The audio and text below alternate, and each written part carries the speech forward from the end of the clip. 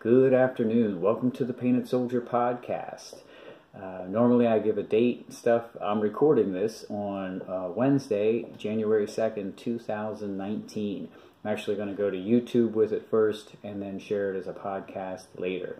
So the YouTube channel is The Painted Soldier, and the podcast channel, if you go to www.paintedsoldierministry.com and go up into our menu bar, click down, and you'll see Painted Soldier podcast. You can listen to other podcasts here too when you go there. So it's a little different doing both of these at the same time, trying to keep my head in it straight. But so there's something on my heart, and the reason I'm doing this today, I just got to get it out. And God, I think, has given me this guidance and stuff, the wisdom here. Not wisdom, I don't know what it is, but it's definitely some guidance here. So since we've been in Philadelphia, Shane and I, we've been just seeking, like, what is our part here in the Church of Philadelphia? Just checking things out, seeing what's going on, weighing out religion, Jesus, prayer, seeing what's going on, asking God, where do you want us to be? And so the other day, actually for Christmas Day, on December 25th, we busted a left out of here and took the main line, the road we live on, into the city. And it's crazy because you go through some really rich areas, a Porsche dealership and Maserati and Ferrari dealership and all this stuff.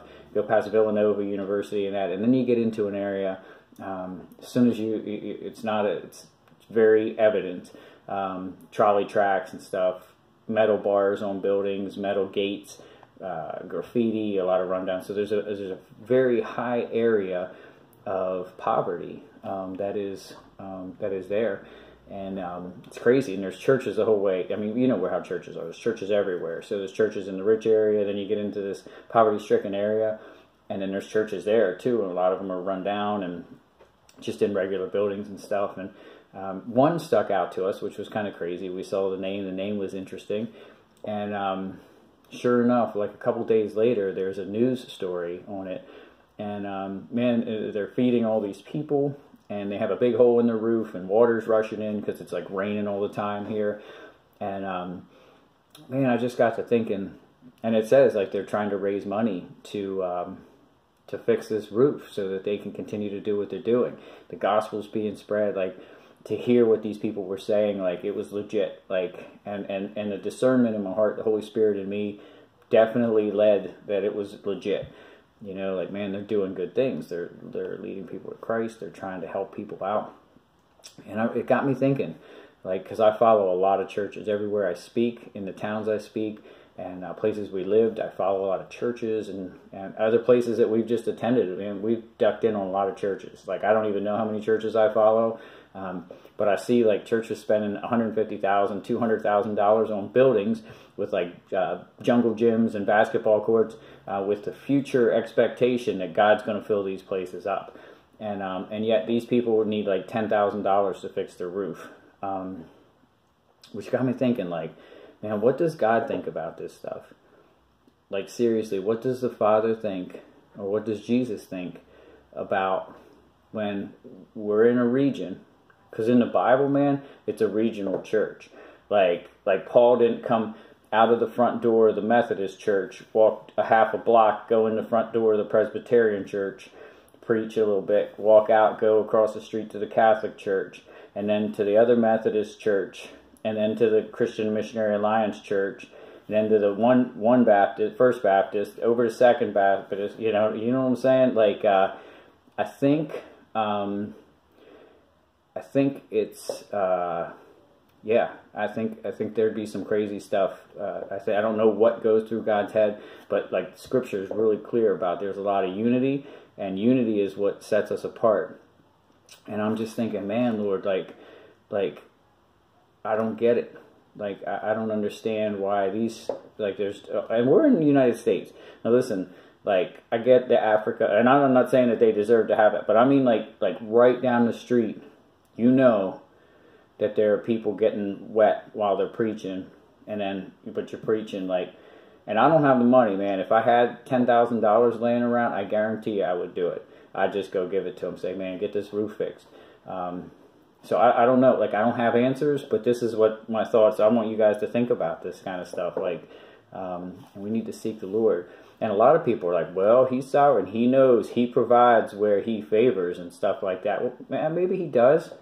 But I have a hard time believing, like, he don't like everybody in Africa. He's just letting them die and starve. Like, I think there's a lot of rich people who are hoarding money who could be feeding these people. Like, I think we're called to take care of, like, what we do for the least of these type people.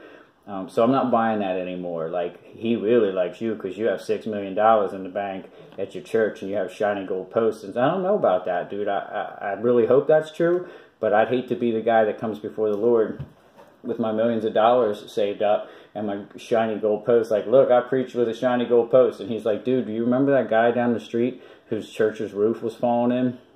Like, I gave you that money to help that guy. You know what I mean? Like, I don't know. Like, I'm just thinking the heart of the Father who loves us all the same, like his beloved. He loves, whether you're poor, rich, whatever. He really has a heart for the poor.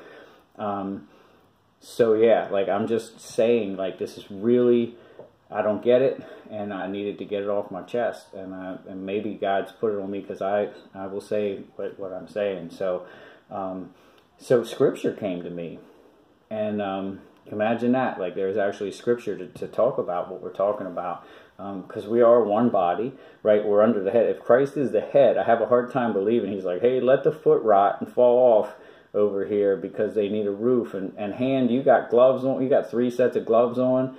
Don't put it down there on, you know. So someone's disconnected from the head here. Someone. Or we're not hearing from the head, like there's like nerve damage or something in one of these limbs. But anyhow, so we'll go back to Acts 2. And, man, Peter comes out and he's telling people, repent. 3,000 are added on to the church. And it says they were continually, this is Acts 2, verse 42 through 47. It says they were continually devoting themselves to the apostles' teaching and to fellowship and to breaking of bread and to prayer. Everyone kept feeling a sense of awe, and many wonders and signs were taking place through the apostles. And all those who had believed were together and had all things in common. And they began selling their property and possessions and were sharing them with all, as everyone might have need. Day by day, continuing with one mind in the temple and breaking bread, and from house to house, they were taking their meals together with gladness and sincerity of heart, praising God and having favor with all people. Not some people, all people. And the Lord was adding to their number, day by day, those who were being saved. I just wonder what God thinks when we are talking about, you know, people, and we're like, well, they're not in our district. Well, yeah, they're not in our region. How about this? Oh, no, that's a Baptist church. We're this church. We're EPCA DBD, and they're the DBDBCDs. Yeah, so I don't know. And I'm making those things up. I'm trying not to use any names because really I don't have any preference of, like, I love them all. But I also see an issue with dividing ourselves, especially when Scripture never says that. I don't care what you try to twist around or ration out. I've heard all kinds of crazy stuff, from flavors of ice cream to, oh, here's a Scripture, when they disagreed, that's where, no, they didn't start a whole new church and ignore their neighbor down the street. They just went their way and came back together eventually, and all was well. But, you know, so I don't have the answer, but I do have a burden in my heart to put this message out. Like, we need to be unified. God talks about unity. I don't know what the answer is, but I guarantee you, when we do come together, whether it's going to be through persecution, tribulation, or just God just does it, bust down the walls, or maybe we need to start helping the least of these, and maybe not storing up treasure on earth, and start storing up treasure in heaven. Or maybe the moth and the thief will start coming and destroying and stealing and stuff. So I don't know. But the burden in my heart is this. We need 2019. You want a prophecy? You want a goal for 2019? Start fellowshipping with other churches in your region. Start crossing barriers. Start putting things aside that don't matter. Just seek Christ. And if you seek Christ and they're seeking Christ, things will change. And I don't know what my part is, but I'm going to continue to pray. And as soon as God gives it to me, I'm going to continue to do what I got to do. So, Lord, help that church that needs the $10,000 to fix that roof. And Lord, help us become one. Lord, help us unify, because that's what you want, so that we can be of one accord, that we can hear from the head. Christ, you are the head of the church. So if there are parts of the body that aren't connected to the head, it's not part of you. So, Lord, weed it out. And, man, let's do this right, Lord. Give us strength and bring us to repentance and correction, Lord. And just help us. We need help. Lord, you're the only one that can do this. We just thank you, Lord, in Jesus' name. So, yeah, guys, I don't know. Just a message I needed to get out there. Quick video. Love your neighbor. Love your enemy. Love God. I don't see anybody excluded. And I don't know how you can love somebody if you have extra and you know that they're getting their heads wet. Or if you have a fridge full of food and you know there's somebody hungry. I don't know how that's showing love. I'm not perfect, but man, I don't know. So, with that being said, seek the Lord, seek the kingdom, start doing what He's told us to do. Me too, me included. I can see myself, believe me, in this. And man, let's just let Him move, and let's make this world a different place. Let's show them that there is a God, and He loves us. So hey, be blessed, be graceful, be loving, and show mercy to everyone. And man, I'll talk to you later.